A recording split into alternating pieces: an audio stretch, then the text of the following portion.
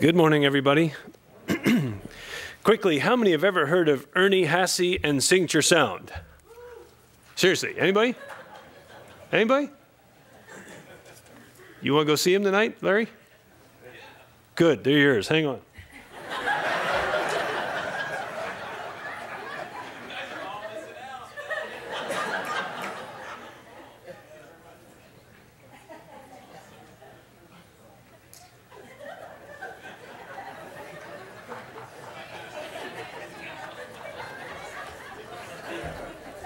We have a winner. That's actually where we got married, Family Worship Center. Joe came up, did the wedding there long ago. And good. We tried to get him away at first service. Nobody took him. We had a concert this evening. And hey, let Al, the bass player, know. He'll be blessed to know you can go, because I guess Diane got sick and couldn't go. So it's cool. Hebrews 11. Hebrews 11. You guys can all ask Larry next week how it went. Check with Allison. See what you're missing. Bring a CD back for him, Larry. Father, we thank you for your word. Again, thank you for your great faithfulness to us. Thank you for this example of those who trusted you, and they were not disappointed. In fact, Lord, here we are thousands of years later, remembering what they have done because of their faith. I pray now in this second service, you would take your word, you would open it to each heart in the room, you would minister to us, Lord, anew and afresh, as only you can by the power of your Holy Spirit. We are so grateful, Lord, that you have invited us into a relationship with you. You called us. You told us you first loved us. You're the one who did the drawing of us to yourself. We have been invited into the family of God. We are grateful, Lord. We pray that we might grow bold in faith, that our lives would be used for your glory, Lord. And so take your word and open it again to our hearts, we pray. And we ask these things in Jesus' name. Amen. You know, I was sharing with First Service this weekend, there's a competition going on. One of my daughters is in. And it's at an alma mater for me, where I went 20 years ago. So I was down there yesterday and walking around and looking. And boy, you see things in a different light 20 years later, you know, and there's some things I saw there. I got saved when I was there, and you know, I'm sitting in a room that probably cost more than I think at least half of our building, you know, and other things. You kind of go, huh? And then I bumped into something I haven't been around in about 20 years, and that was the attitude of the so-called educated, the sense of they're in a special club, you know, and I knew and I saw it before, but to go back and sit there and see some, and it's real clear. Then I was thinking about, you know, the next morning I get to teach in Hebrews, and Hebrews doesn't care where you went to school or if you even finished school. Hebrews 11 cares about, do you trust God? And so we know the names of these people thousands of years later, and yet there are people graduating now who think they're about to take the world by the horns. And yet probably most of us will never know their names. But for those who are great in faith, here we are thousands of years later studying them and hoping to be more like them. So, interesting contrast the Lord would give me in 2 days, yesterday versus today. So chapter 10, let's review a few short verses. Verse 35, cast not away therefore your confidence, which hath great recompense of reward, for you have need of patience. After that you have done the will of God, that you might receive the promise. For yet a little while, and he that shall come will come and will not tarry.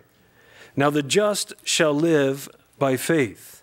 And if any man, how many read Habakkuk, by the way? How many went and checked it out? All right, at least some of you did.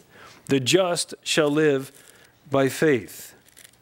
If any man draw back, my soul shall have no pleasure in him. Now keep that idea of drawing back in mind as we move on. We are not of them who draw back, second time, unto perdition. But we are of them that believe to the saving of the soul. Now, faith is the substance of things hoped for, the evidence of things not seen. For by it, faith, the elders obtained a good report. Faith is the hypostasis, the word is here. It is that which rests upon facts, the substance. of things hoped for, the evidence, that is a proof or means of proof to convince. So faith is that which rests upon facts of things hoped for, the proof of things, or the means of proof to convince of things not seen. It is the substance of things hoped for. It's the evidence of things not seen. For by faith the elders obtained a good report. Through faith we understand that the worlds were framed by the word of God, so that the things which are seen were not made of the things which do appear. God created the heavens and the earth, and we went through this at length in Genesis, how you can look around, there's much evidence of the complexity, the design, the handiwork of God.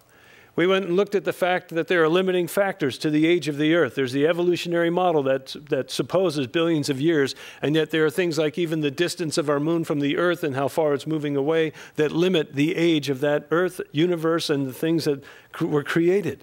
We went through these, a number of limiting factors, different issues, the salinization of the sea, the erosions of the mountains, how fast those things happen. And the Bible's clear, God created the heavens and the earth. And so we've been through this. We can go back to Genesis. You can study it again. But through faith, we understand the worlds were framed, and God has put evidence throughout his creation. But this is what gets me in verse 3. So that the things which are seen were not made of things which do appear. When this was written by the Holy Spirit through this author, did they have telescopes? Microscopes? Electron microscopes? Nanotechnology? Spectrometers for analysis, gas chromatographs? What did they have? Eyes. And when you consider what we have unlocked in the atomic, subatomic, molecular, DNA, for example, world, compared to what they could understand, listen just how right on this statement is. Through faith, we understand that the worlds were framed by the word of God, so that the things which are seen were not made of things which do appear. You've got to get way below that level to see them. And our technology has finally caught up to this verse. By faith, Abel offered unto God a more excellent sacrifice than Cain, by which he obtained witness that he was righteous, God testifying of his gifts. And by it he, being dead, yet speaketh. Hold your finger here for a minute. Turn to Jude, the book just before Revelation, to the right. Jude, verse 11.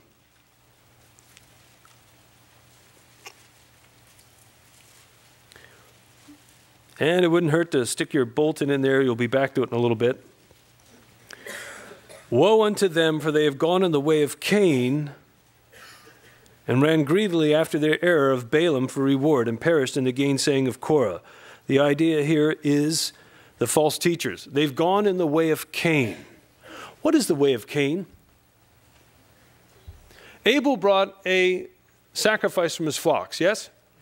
And so he came before God with a blood atonement. We learn from Hebrews chapter 9, without the shedding of blood, there is no remission of sin. So Abel comes with a blood atonement. Where did he get that idea from? Adam and Eve. How do we know? Well, when they sinned, the Lord God gave them skins, which come from animals, so there was a blood atonement to literally cover their nakedness, which is a result of their sin. And so Abel approaches in the same fashion that Adam and Eve had learned from God. A blood atonement will now cover you to approach God. Cain shows up with the produce of his field. And so the way of Cain is he brings what is essentially the result of his own efforts or works. The way of Cain is seeking to worship God on his own terms. God has already established terms, and that is it takes the shedding of blood for the remission of sin. Adam and Eve, first thing they get to understand as they're leaving the garden, blood atonement. Abel, following in those steps, approaches God by blood atonement. Cain did something different. In fact, you've heard the old saying, the reason Cain offered a sacrifice is because he's not able. But you can study it more in Genesis. By faith, Abel offered unto God a more excellent sacrifice, blood atonement. Without having a New Testament, without having an Old Testament, without having the sacrificial system law, without having Leviticus, Abel, in what he understood of God, realized if I'm going to approach God, there has to be a blood sacrifice. There has to be blood atonement. And so by faith, he offered unto God a more excellent sacrifice than Cain, by which he obtained witness that he was righteous, God testifying of his gifts, and by it his witness, he being dead yet speaketh. By faith Enoch was translated, that he should not see death, and was not found, because God hath translated him. For before his translation, he had this testimony that he pleased God. What word jumps out at you in that verse? 3 times? Translated. By faith, Enoch was, the word used here translated, is a change of place or condition, that he should not see death, and was not found, because God had given him a change of place or condition.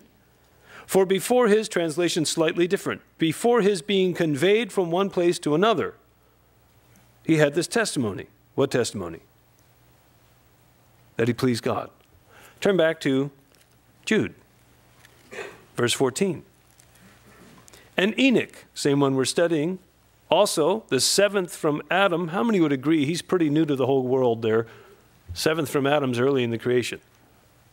7th from Adam prophesied of these, saying, these false teachers in God's judgment, behold, the Lord cometh with 10,000s of his saints to execute judgment upon all, and to convince or convict all that are ungodly among them of all their ungodly deeds which they have ungodly committed, and of all their hard speeches which ungodly sinners have spoken against them. Do you know what he's talking about? The second coming of Christ, when he'll make his enemies his footstool. What version Bible is he reading? There is none. So Enoch, by faith, had this testimony that he pleased God. He was a man who sought God by faith. And as he sought God by faith, look, God began to give him revelation and understanding of what the plan of God is for this world. Enoch, obviously troubled by the ungodliness and the wicked he saw in that pre-flood world, beginning to ask God about it, and God was making known to him, don't worry, I'm going to settle this out. We're back to the just shall live by faith, and all the world will be filled with the knowledge of the Lord. There's some interesting conversations we have ahead of us. Enoch, what did he show you? What did he tell you? By faith, Enoch was translated. Guy's an early rapture candidate. He should not see death. I'd like that option. And he was not found because God had translated him, for before his translation he had this testimony that he pleased God. But without faith, it is impossible to please him. I'm so glad it doesn't say without advanced postgraduate degree. Without degree. Without GED. Without kindergarten diploma. And yet, what is this world so wrapped up in? Accolades. Achievement.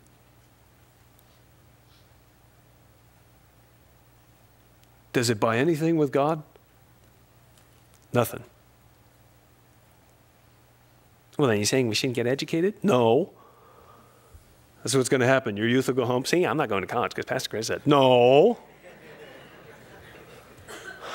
He may send some of you there. He may not send some of you there. You know, colleges need missionaries too. But none of those things impress God. And boy, what a reminder to go back and walk among those brick-lined halls. And look around going, this will help you for a limited period of time in your life, but it's not going to bring you to everlasting life. In fact, it may get in the way of it. What's it all really worth? I seldom, if ever, sit at deathbeds with people going, I should have given more to the alumni fund. I should have. I never hear that. I hear I should have loved my kids more. I should have spent more time with them. I wish I had told this person that, or I never hear that. Without faith, it is impossible to please him. Are there any restrictions to anyone in this room exercising faith? Walking with God in obedience? Is there a first, second, third tier of people who can be involved in faith? Of sorry, you don't have the prerequisites. Sorry, no. Is anyone barred from learning to grow in faith and walking with God and see God move? No. And you can be upstairs in Sunday school and have that door open to you. Without faith, it is impossible to please him. Why? For he that cometh to God must believe, number one, that he is. That's the basic 101 of faith. Must believe that he is, number one. Number two, that he is a rewarder of them that diligently seek him. As we seek the Lord, as we walk in obedience, we'll find God working in our lives by faith. And by the way, again, keep this, verse 6 is a good memory verse. Without faith, it is impossible to please him. So much for the blood of rams, bulls, and goats. By faith, Noah. How many have heard of him? First service had you guys beat. By faith, Noah, being warned of God of things, what does it say? Not seen as yet. What was that? It hadn't rained yet, according to Genesis. How many have seen locust-like demonic creatures with hair like women, teeth like lions, with tails like scorpions that sting people? How many have seen them? Some of you may have. The rest of us haven't. Are they coming? That's what Revelation tells us when the shaft of the abyss is open. How many have seen something falling out of the heavens or out of the atmosphere outside of space, landing on the water, contaminating them, turning them to what's called wormwood, which was like blood, and that people can't eat or drink from it and all these other things? How many have ever seen that? But it's coming. Noah was warned by God of things nobody had seen yet. And he listened, and he obeyed God. By faith, Noah, being warned of God of things not yet seen, moved with fear, that is awe, and prepared an ark unto the saving of his house, by the which, by the building of the ark, he condemned the world, and became heir of the righteousness which is by, what? Faith. All right, who's he writing to? Hebrews. What's their challenge? Facing persecution, turn away, go back to their Judaism, turn away from Christ. What if Noah hadn't built the ark? What if he was like them and just turned away? Little, you know, the guy for 100 years constructed an ark, as far as we can tell. 100 years. Neighbors are like, come on. When are you going to? Do you think he was ever tempted to quit? We have trouble praying 10 minutes for something. Guy plowed for 100 years. And, you know, think about it. Abraham, great faith. Amen, no argument. He went 4 times as long as Abraham waiting and didn't give up. And I'm sure got the business from his neighbors. By faith, Noah, believing God, moved with fear, prepared an ark, the saving of his house, by the which he condemned the world, which became heir of righteousness, which is by faith. And I could show you the pictures of how long it is, but we did that in Genesis 6. You can go back and get them. By faith, Abraham. How many have heard of him? All right, a few more of you. Abraham, when he was called to go out unto a place which he should after receive for an inheritance. He was a pagan worshiping idolater, and God called him. Listen, once again, not all of us will get into certain schools, universities, or programs. But if you're here and you love Jesus, you have been called into one of the most amazing things this world has ever seen. You have been called to be sons and daughters of God. Behold, it does not yet appear what we will be, but we know that when he appears, we shall be like him. We've been invited into the family with incredible privilege. And yet at times we can treat that as common. Abraham obeyed. He went out. What if he hadn't? What if he got to like Haran and said, you know, Ur of the Chaldees, rents were cheap, I liked it, and went back? Where would the Hebrews be now? 0. You get the sense he's trying to give him a message? He obeyed. He went out not knowing whither he went. By faith he sojourned in a land of promise, as in a strange country, dwelling in tabernacles or tents, with Isaac, check this out, and Jacob, who was 15 years old when Abraham died. Lamech, Noah's father, coexisted at the same time as Adam for about 50 years. Lamech could go straight to Adam and ask him about fellowship with God, being thrown out of the garden, the judgment of God, and all these things. Lamech, Noah's dad, could have a direct conversation of what was it like to walk with God, and then hand it directly to Noah. One hop. Abraham here able to speak directly to Jacob for 15 years. Dwelling in tents with Isaac and Jacob, heirs with him of the same promise. For Abraham looked for a city which hath foundations, whose builder and maker or artisan is God. What city is that? I'm not helping. What city is that? What Jerusalem? The New Jerusalem. What chapter is that found in? Well, it's found in Revelation 21, and I believe also Galatians 4. Paul, long before the book of Revelation, is talking about a New Jerusalem.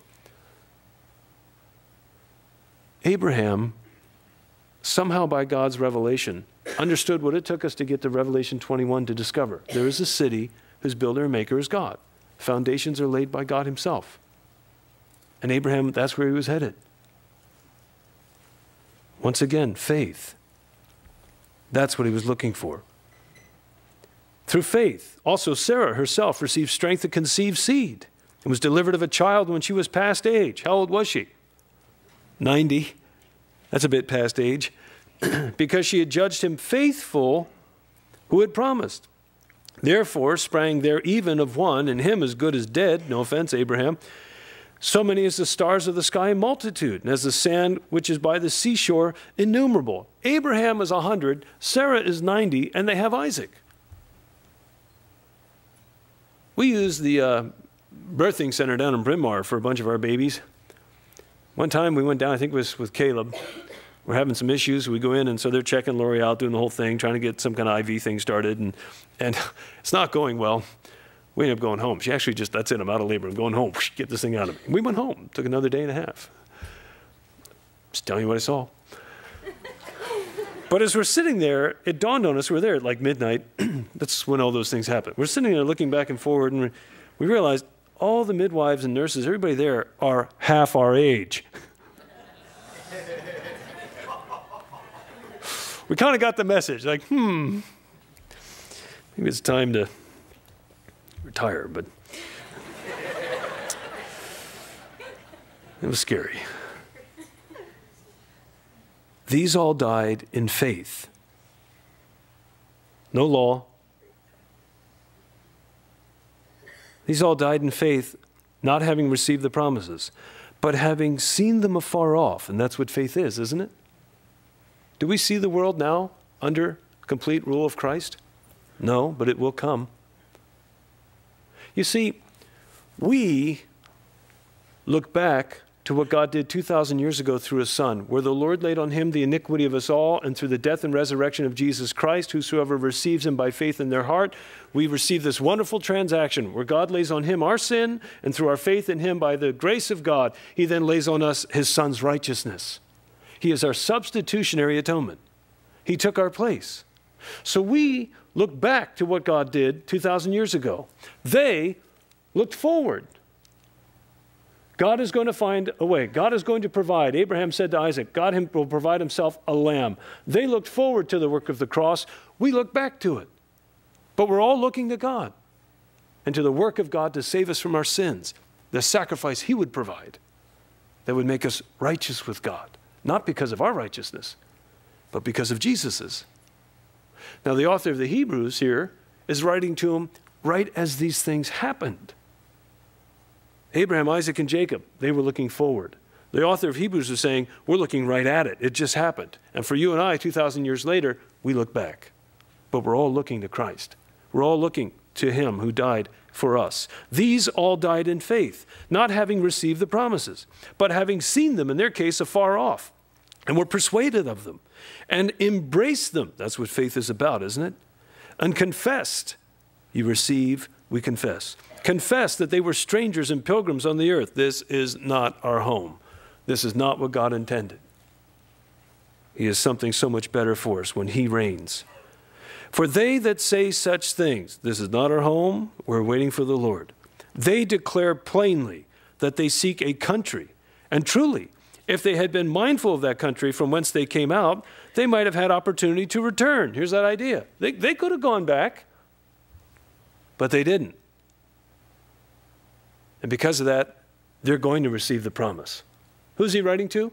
Hebrews. What's their temptation? Turn back. And miss what? The promise. Now, they desire a better country, that is, a heavenly. In fact, think about it. We have learned we have a better high priest. Amen? We have learned that we have a better tabernacle, the original in heaven. Amen? We have learned that we have become partakers of the new and better covenant. Amen? Okay? We've also learned that we have a better sacrifice, God's own Son. Get this. And we have a better inheritance. We're not going into the land of Canaan. We're going to the New Jerusalem. A better inheritance also. But now they desire a better country, that is a heavenly. Wherefore God is not ashamed to be called their God. There's a thought. You ever been out somewhere and someone says, where's your family? They're right over, and just as you say that, one of your kids goes, discovers their finger fits their nose hole. They're over there. They're going, you're like, oh. Sorry, I mean next to the swing set, that family. Is he ashamed to be called your God this morning? How about Abraham lying to Abimelech? God appears to you, hey, you're dead, man. You better ask him to pray for you. He's a prophet. But he lied to me. God still owns him. He's still my prophet. Have him pray for you. He's not ashamed to be called their God, for he has prepared for them a city. By faith, Abraham, when he was tried or tested, offered up Isaac. And he that received the promises offered up his only begotten son. Wait a minute. How many sons did he have at this point of Isaac's life? How many? 2. Name them, Isaac and Ishmael. Why is he not mentioned? You go back to Genesis 21, Abraham, take now thine son, thine only son, whom thou lovest, and offer him up for burnt offering or burnt sacrifice on the mount that I will show you of. And Abraham, you read Genesis 21, and. It's a polysynonon. That's where direct, continuous action, by the way it's written. He just, yes, Lord, and did it. How long was the journey? 3 days. What's he going to do when he gets there? Offer Isaac. So what is Isaac during those 3 days in his mind? As good as dead. They get there. Who's Isaac? Son of promise. To who? The father. And so they go there. They get to this Mount Moriah. He puts the wood on the back of the son of promise while the father goes up with the son to the top of Mount Moriah where he's going to be offered up a burnt sacrifice. What's built on Mount Moriah today? The Temple Mount. What's at the top of Mount Moriah? Golgotha or Calvary, where Christ was crucified. So the father takes the son of promise, who has the wood on his back, who's dead in his mind for as good as 3 days, and takes him up to Calvary. The son of the promise is going to be offered up as a sacrifice. Abraham takes out the knife. The angel of the Lord says, Abraham, stop.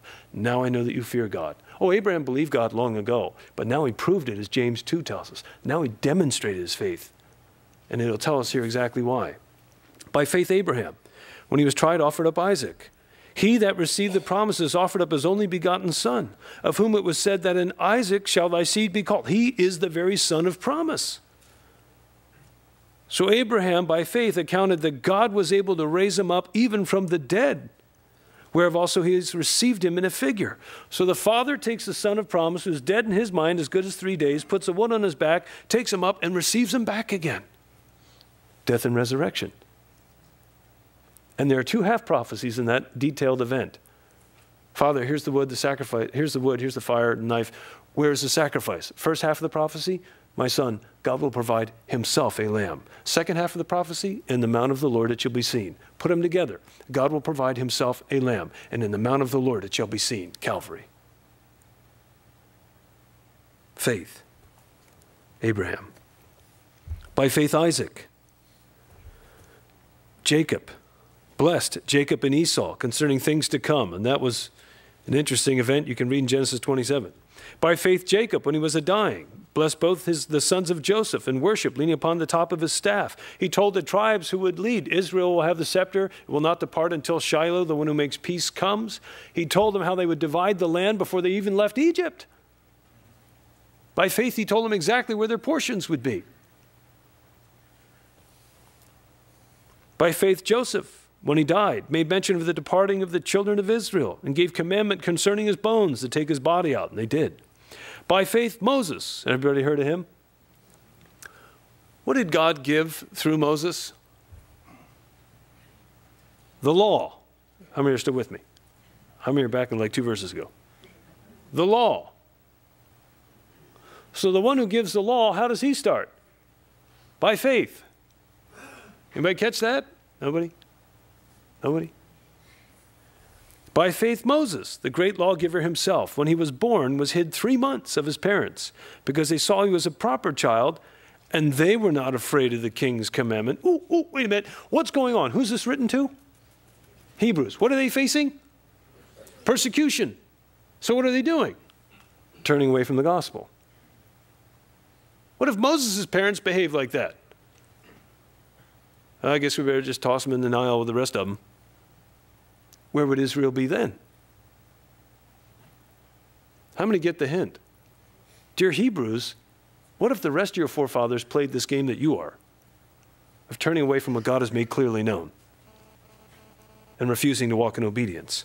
By faith, Moses, when he was come to years, refused to be called the son of Pharaoh's daughter. See if this rings any bells slowly with our text. Choosing rather to suffer affliction with the people of God than to enjoy the pleasures of sin for a season. Is that loud and clear to the audience of the Hebrews? Little side note. The pleasures of sin for a season. Is sin pleasurable? Some of you are like, oh, can I say that? Is it? If it wasn't, you wouldn't get tempted. How many like to donate blood like 3 times a week? None of you. One in the back. We'll keep an eye on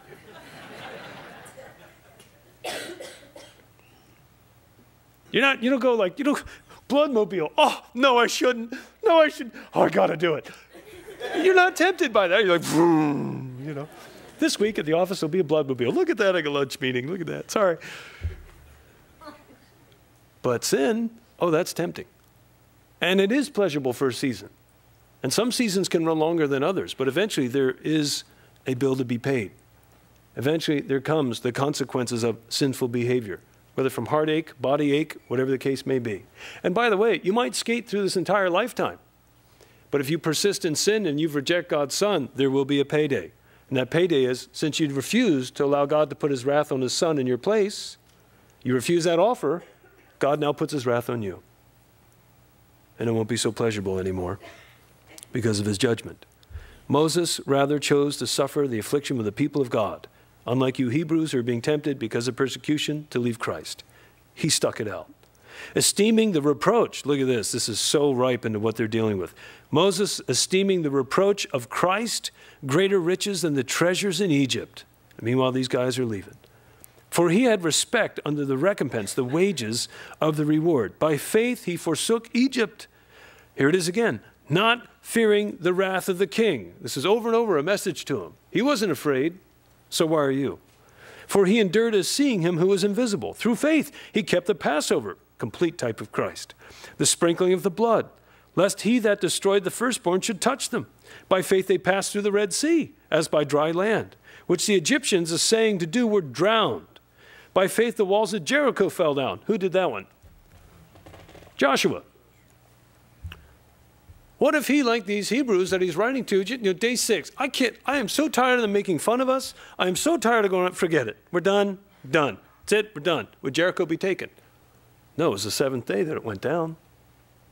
What if Joshua behaved like these guys? By faith, he compassed it 7 days. By faith, what does it say next? Verse 31. By faith, the harlot, Rahab. Man, couldn't you even at least said Rahab the harlot? Can't we talk about the girl before we talk about her problem? No, the harlot, Rahab, by faith. Where does she live? Jericho. What's the deal with Jericho? What are they being delivered over to? The ban, it said. The ban. Judgment. That is complete destruction of the city because of their wickedness. Nothing taken out as a spoil. Nothing leaves. It is all completely destroyed and under the devotion of God. That is a judgment of God against them. Don't touch a thing. There's a guy named Achan who took something, and because of it, he's Achan, but you have to go read it. It was under destruction. She lives in a town that the line has been crossed, and God has said, the town is done, my judgment has come, that is it.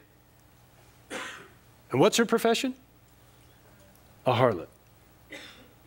You got a harlot, go read Leviticus 18 and elsewhere, it's a problem.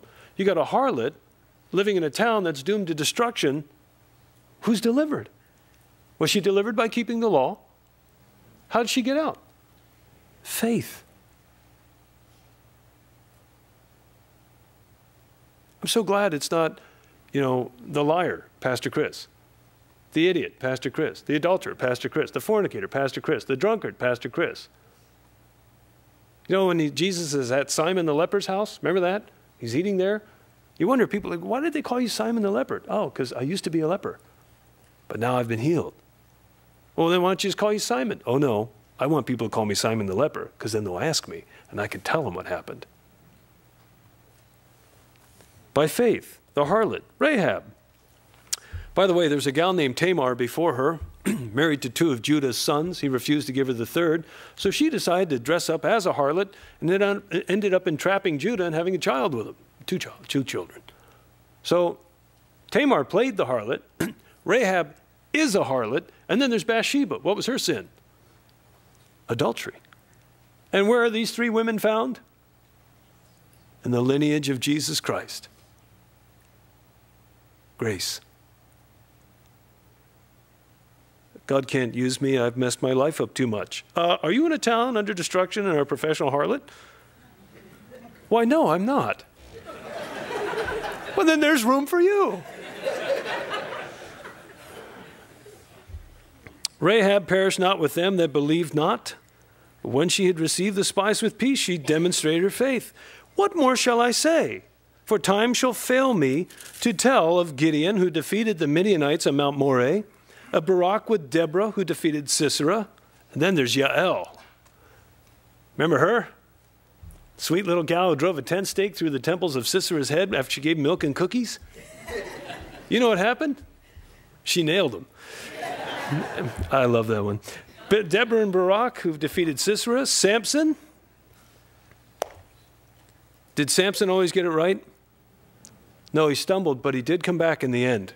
And that should be an encouragement to these Hebrews. Of Jephthah, I call him Jephthah, and you'll know why after we do his vow on Wednesday night in Leviticus 27. Jephthah. Of David. David who?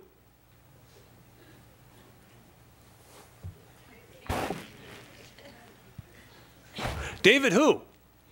King David. Thank you. And of Samuel. Wait a second. Who's missing? Who's between Samuel and David? Saul. Why is he not mentioned? Because he turned back. That's a note to the Hebrews. They know their history. And there's David, and there's Saul. Wait, Saul's not here. Why is he not here? He turned back. What are they being tempted with? Turning back. He's not even mentioned. How many sons were mentioned of Abraham's? Why is the other one ignored? Why does the other son get ignored? Because he's a work of the flesh. Why is Saul ignored? Think about it. Samuel and the prophets, who through faith subdued kingdoms, wrought righteousness, obtained promises like Hannah in 1 Samuel, stopped the mouths of lions. Who did that? Daniel 6. Quenched the violence of fire. Hananiah, Mishael, and Azariah, Shadrach, Meshach, and Abednego. Escaped the edge of the sword. Elisha and Elijah did. Out of weakness were made strong. Hezekiah when he was sick. Samson again. Waxed valiant in fight. David over and over. Turned to flight the armies of the aliens. Women received their dead raised to life again. The Shumanite and others. Others were tortured, not accepting deliverance. 2 Maccabees 7 has some details of that around the time of Antiochus Epiphanes. That they might obtain a better resurrection. These people didn't turn back. Others had trial of cruel mockings and scourgings, yea, moreover, of bonds and imprisonment. They were stoned. All right. Not that kind of stoned. Stoned with stones, like Zechariah. They were sawn asunder, tradition says Isaiah was by Manasseh. They were tempted, were slain with the sword. When they wandered about in sheepskins and goatskins, being destitute, afflicted, tormented. Look at this. Of whom the world was not worthy. Not a single degree among them. Not a single paper published. Not a single review magazine with their data, their information, or their thesis. Not a single building named for them. And yet they're the heroes. Because they took what God gave them and they ran with it. And so we still read about their exploits thousands of years later. God is never impressed with what we can produce. But when we walk in faith, now we please him. You got a brand new year ahead of you. There's some real strange things afoot in the world community. And you know the truth. And if you're bold and you're willing to tell people about the truth, we might see the greatest ingathering we've ever seen. But we have to be willing to take what God has given us, the truth of the knowledge of Christ, the changed heart, the invitation into his family, and do something with it. Not be afraid. The world was not worthy of these people. They wandered in deserts and mountains and dens and caves. No five-star accommodations there. And these all having obtained a good report, how? Through faith. Received not the promise. They were looking forward to a work of God. God having provided some better thing for us. What is it? That in various times and in diverse manners, sundry times, God spoke to us through the prophets, but now in these last days, he has spoken to us through his Son. They looked forward to it. We see it. God having provided some better thing for us, that they without us should not be made perfect or complete. Wherefore, seeing we also are compassed about with so great a cloud of witnesses, those who've gone ahead of us, let us lay aside every weight.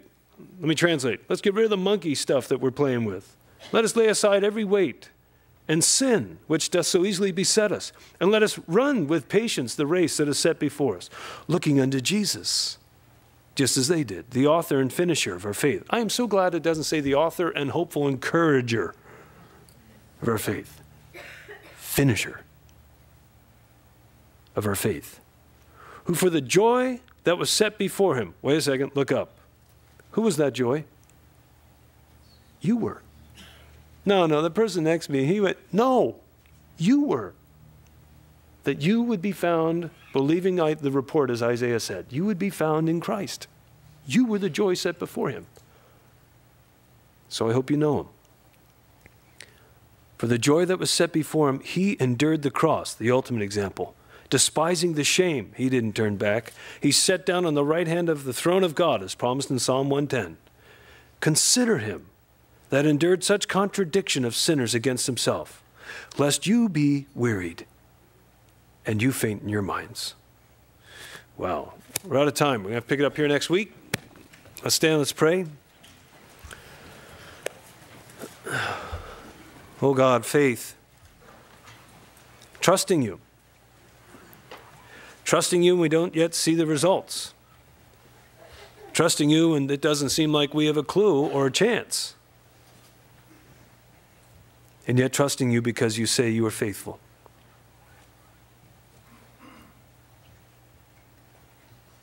I think of Matthew 6. Which of you by worrying can make yourself 1 cubit taller? If you cannot do such a small thing, why do you worry about what you eat or what you wear? Look at the lilies of the field, the birds of the air. God clothes them, God feeds them.